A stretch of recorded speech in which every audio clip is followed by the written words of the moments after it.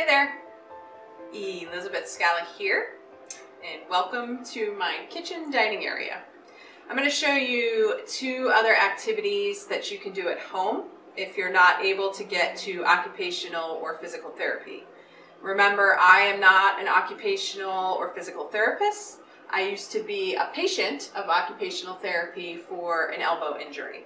And so there were times I could not get to occupational therapy because of limited transportation, my own inability to drive, what have you. So I still wanted to do the activities and do them from home.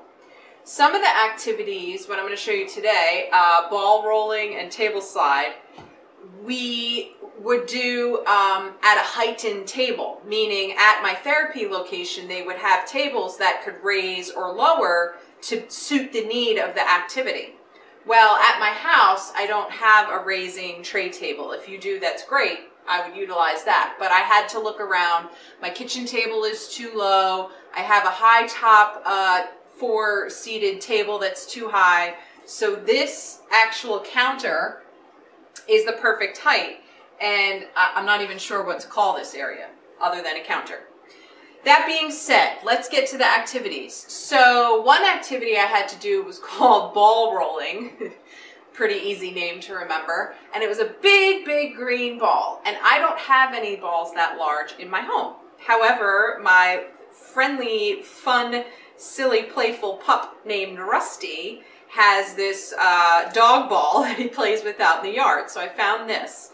And again, that green activity ball at therapy was so much larger, so I could be lower and be doing the activity. Since this ball is smaller, I kind of want it right at this height. So literally, and then at my therapy, when I had to go to occupational therapy, they would set a timer. So I used my phone and I set a timer for 2 minutes.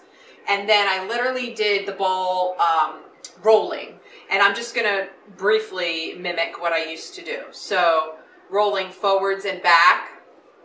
You could do, again, thinking about the height. That's what this video is about, is thinking about the height of your area. They also had me do, and then I would turn this way, ball rolling side to side to get that movement in laterally. And then finally, they had me doing counter clockwise and clockwise rotations. So again, setting my cell phone timer for 2 minutes, doing the activity that I had available with the smaller bowl, and finding a heightened table for me.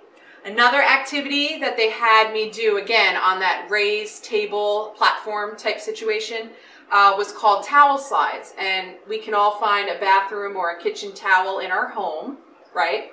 And then I need, so I'm not jacked up, right, in my shoulder, I need a good height where my elbow can rest, my forearm, I should say. See, I'm not an occupational therapist. My forearm, again, if you have restrictions, rules, regulations, limitations placed upon you because of your occupational therapy or physical therapy, follow those therapist guidelines first. Anyway, for my table slide, it was essentially sliding my forearm out and in away from my body, so that I was getting the movements for my elbow. And so again, finding this counter at this height for me worked out perfect. But again, a dining room table, a kitchen table, kind of walk around your house and find for your activities what height is going to suit the activity that you have to do.